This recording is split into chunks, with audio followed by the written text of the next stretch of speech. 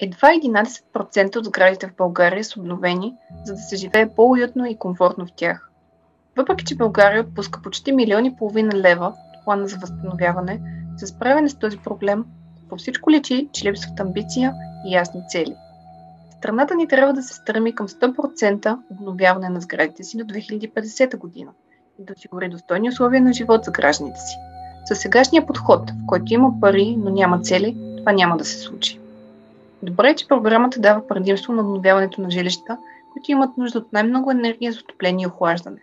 Казват, че програмата няма да доведе до значително увеличение на строителните отпадъци. Но кръговата икономика е спомената като чиста формалност.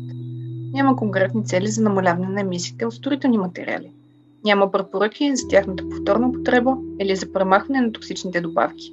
Всичко това създава опасност от харчене на пари, само защото ги има, без постигане на реално възможния резултат.